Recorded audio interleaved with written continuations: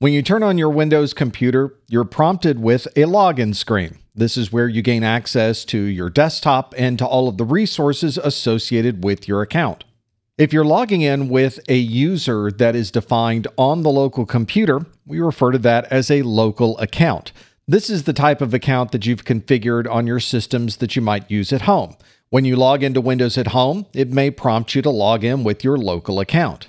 When you installed Windows, you may have chosen to synchronize it with your Microsoft account. This means that you can synchronize all of these settings between different devices and use the same username and password across all of those devices.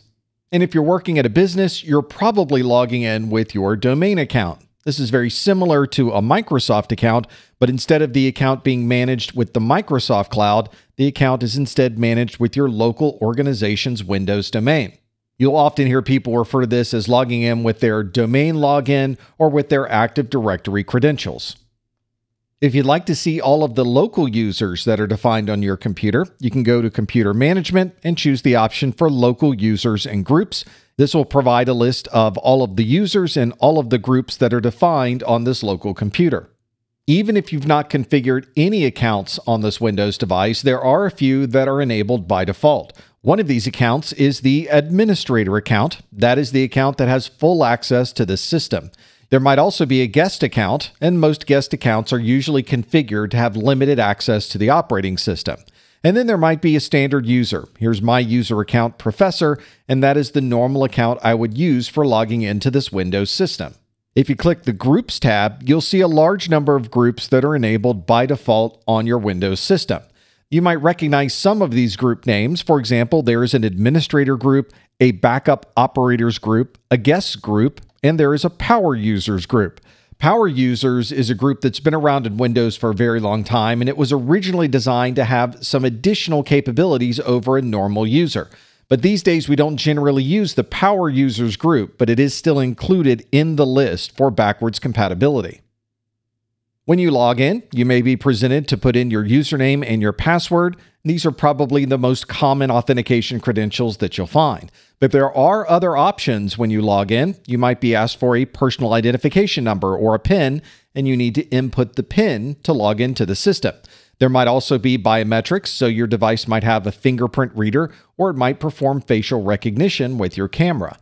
And there could be a single sign-on option, especially if you're working in a business, because you have a Windows domain that can allow you to log in one time in the morning and have access to all of the devices and resources you need on that network without having to put those credentials again constantly throughout the day. One of the biggest problems we have with authentication is people have to put in a username and a password. Many people might use an easy-to-remember or relatively weak password, or they might not remember their password and end up writing it down and putting on a yellow sticky that's on their monitor. Neither of those is a best practice for security, so we've had to think about ways to make the login process easier. One of those methods is to use passwordless authentication. This means we are able to authenticate into our system, but we don't use a password to provide that authentication. That solves your problem with weak passwords or passwords being written down, but still provides security for the people logging into their system. You might already be using some type of passwordless authentication. When you start your computer, it might do facial recognition, or it might use a security key that you plug into a USB drive. There's also functions within Windows called Windows Hello, which is a series of authentication options which may not require a password. This may not be the primary form of authentication. You might have required a username and password on your initial login, but any subsequent logins may be using some type of passwordless authentication. Or you might need to use multiple passwordless authentication functions to be able to log in if you're not using your username and password. Here's some of the options available for passwordless authentication in Windows using Windows Hello. Windows Hello supports facial recognition, fingerprint recognition, a personal identification number, and then you could also use a security key or a picture password. And of course, there is always the option to sign in with your account's actual password. In Windows, there are a number of different ways to provide access to different files and folders on our local computer. For example, if you were to look at the properties of a folder that is on your system, this happens to be one in my Documents folder, and the folder name is called Reports. You can see a number of different users that have access to this particular folder, and you can set up rights and permissions for each individual user or group. We refer to the rights and permissions of these documents on the local file system as NTFS permissions. This is the NT file system permissions. But of course, people can access a number of those files and folders from outside of your local computer across the network. When you make those files and folders available across the network, they're referred to as a Windows share. And there is a different set of rights and permissions if you are providing access through a Windows share across the network. So the question then becomes, if there is a certain right and permission set for NTFS and a different set of rights and permissions for a share permission, which one of those wins? In Windows, the most restrictive setting wins. So if any of these files or folders have been set to deny, that will override any other allow settings. Also keep in mind that your NTFS permissions apply to all of the files and folders underneath that particular setting. For example, I might have many other folders underneath the Reports folder, and I might add new files into the Reports folder at any time. These NTFS permissions that I've created for the Reports folder will also apply to all of the folders underneath the Reports folder and to all of the files that I add at any time into the Reports folder. The only time this is different is if you move a file into this folder from the same volume. If you move a file or a folder on that same volume, it keeps the original permissions. Let's look at the difference between the NTFS permissions that we have on the left and the share permissions that we have on the right for the same folder, which is the Users Professor Documents Reports folder. On our local machine, we have an Everyone group, and in that Everyone group, we provided full access to that particular folder. So anyone on this local device is able to have full control, which includes modify, read and execute, list folder contents, read and write permissions. If someone was to connect to this folder from across the network, they would be using the share permissions along with those NTFS permissions. But notice that the share permissions do not provide the same type of permissions as the NTFS permissions. Notice that the share permissions have read access for everyone, but it does not have change or full control. That means if somebody logs in locally to this computer, they have full access to the Reports folder, but if they connect to the Reports folder from across the network using the share permissions, they only have read access. When you are configuring specific permissions for a folder, we refer to that as explicit permissions. This means you have selected a specific resource and you have configured rights and permissions for that specific resource. But it is possible that other files and folders that are in the file system could also take those same rights and permissions. For example, if you have additional child folders within that single parent folder, all of the child folders will inherit the permissions that you set for that parent. This means if we have a music folder that contains individual folders for separate artists, we can set permissions for the music folder, and those permissions will be propagated down through all of the child folders.